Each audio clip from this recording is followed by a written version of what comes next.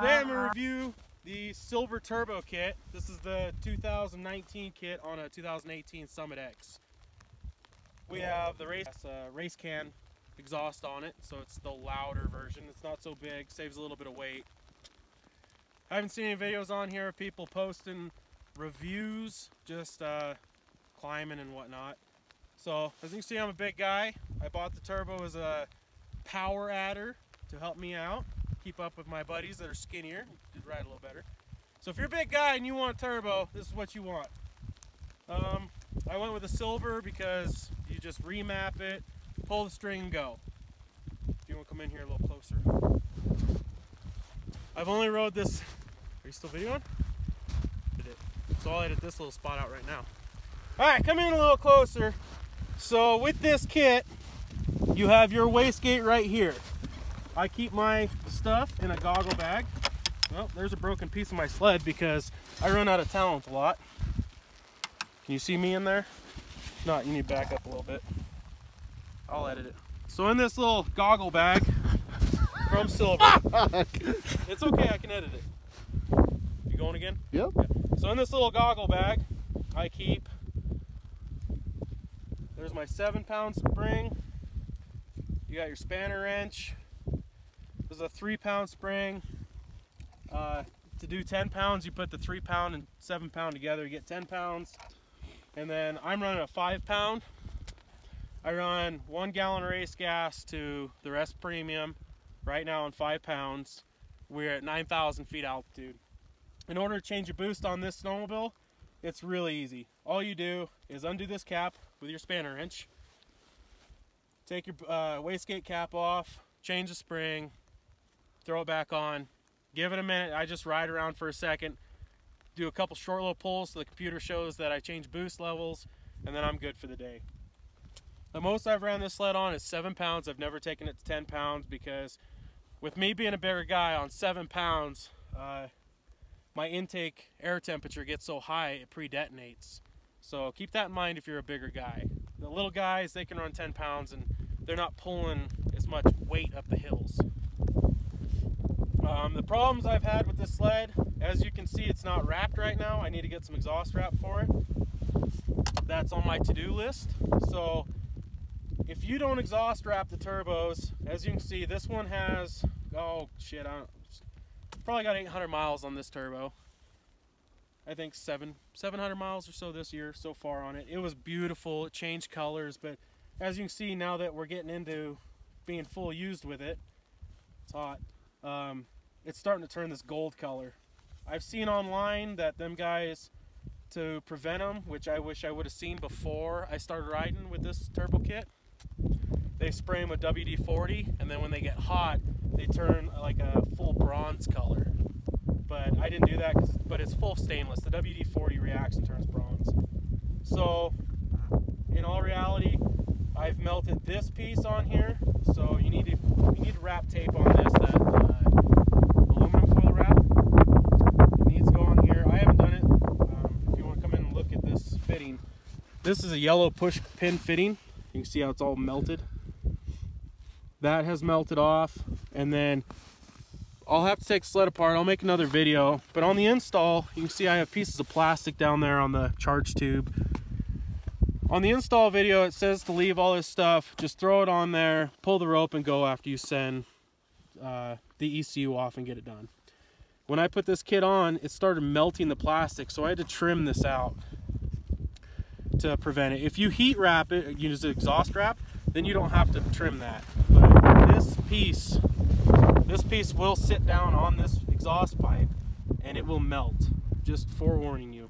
So I trim mine out. I'm going to get exhaust wrapped this summer when I tear the sled back apart. And coming off the top of the head, there's a straight piece. And your coolant line, this one, comes off that straight piece, and it curves over and it comes over and down and around your turbo.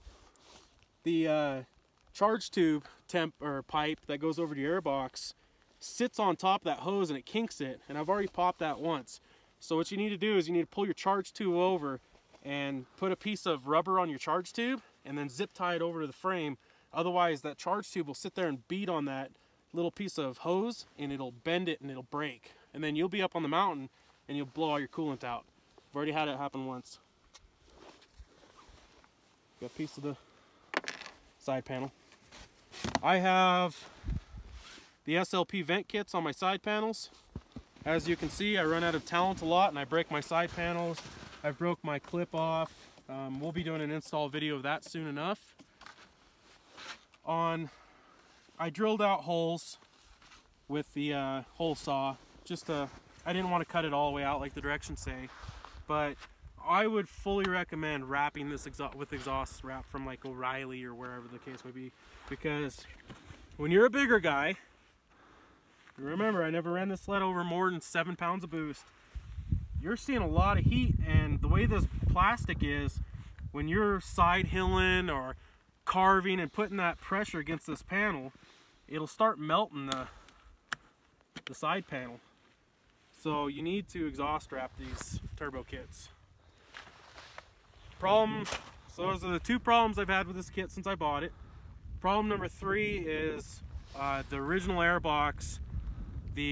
I had them on too tight and it oblonged and egg-shaped the airbox where it goes into the pipe for the throttle bodies. Once your throttle bodies start popping out, you're done. You need to get a new airbox. Make sure you change that. Since I've got the new updated airbox for this sled, I have not turned a wrench on it. I just run it. I usually run at 7 pounds, but today visibility is low, can't really see too much, so I turned it down. I didn't put very much race gas in it today.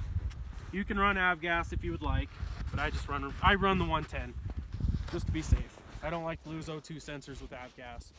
I did that on my M1000. If you go back in my videos, I had an M1000 with the race gas turbo. I ran avgas in.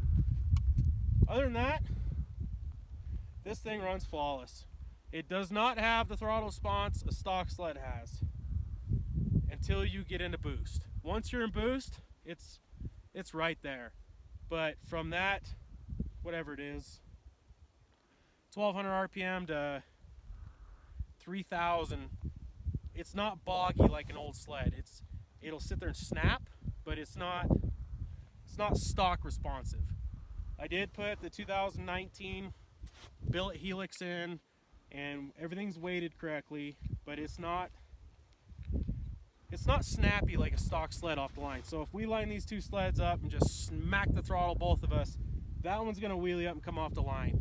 This one will not.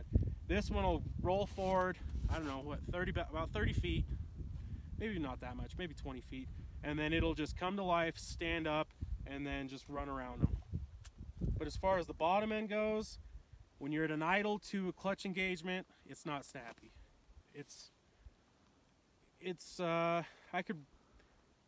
I put it up against like an old XM bottom end. It doesn't have that 850 bottom end. Other than that, that's about it with the Silber turbo kit. I do like the sound of the race gas can. I'll throw a couple clips in.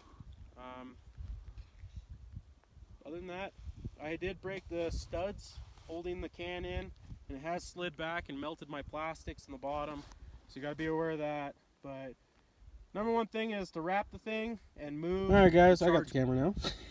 I just wanted to show you the welds though and the fit and finish of this kit. If you want to watch an install video, there's install videos online. But the fit and finish of this kit is just, the welds are just beautiful. You know, I've got some rust on these bolts. It's not a big deal. You know, these are rusting out. Whoops, I gotta look at the camera, not my finger. The biggest thing, if Silber, if you're watching this, put a 90-degree angle on that kit, on that hose. For the love of God, this is ridiculous. That should have a 90 on it, so it's like this and not pushing out. Because that is getting so hot, and the stress on that. When my side panel gets pushed in, when I'm side hilling or hitting rocks, whatever the case may be, please do something about that, Silber. I know you're going to watch this, Justin Silber. The race can sounds amazing. The fit and finish is wonderful. Biggest thing I don't like about the kit is the mounting back here. I wish we had a bolt back here to hold the damn thing in place. And in the front, down there. My hand was in the way. This one right there. I wish we had something better to mount it to, because as you can see, it is kicked back and it's melted my whole side panel down here on my tub. Because it keeps popping off these little pedestals. And I don't know how to prevent that from happening, because you don't, the only bolt there is the stock exhaust bolt right there. Clear up, come on. Get it to clear up. That's the only part of the kit that bolts in when you're holding it in. I wish we had a bolt down here. I'm gonna probably make something to bolt it down here. Other than that, awesome kit, fully recommend it. And that's about it. Like, comment, subscribe. Let me know what you think. If you got a silver kit on your 850, tell me what you've done. I've heard Sledhead Racing has a better clutch kit that will bring that bottom end back. I have not got it yet. Maybe, hint hint, he'll send me one and I'll review that as well. But that's my full review on the Silber Turbo Kit. Wonderful sled. Can't beat this.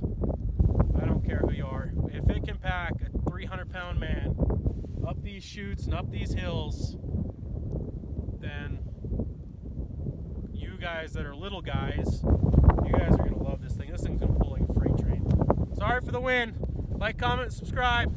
Have a wonderful day.